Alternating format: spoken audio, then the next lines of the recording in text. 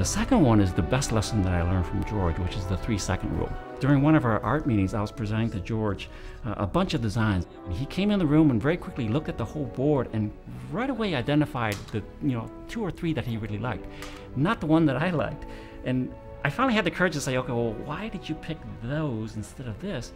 And he said, well, Doug, the designs have to live by themselves. When you see them on the screen, you're not going to be there to explain what it is. The audience has to connect with it right away. You have to know its personality, you have to know its function, you have to know where the palette sits, which direction it's going, all those things in less than 3 seconds.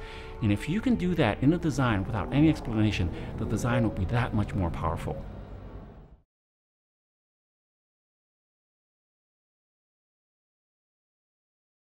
For 1,000 generations, the Jedi Knights were the guardians of peace and justice in the Old Republic. Before the Dark Times, before the Empire.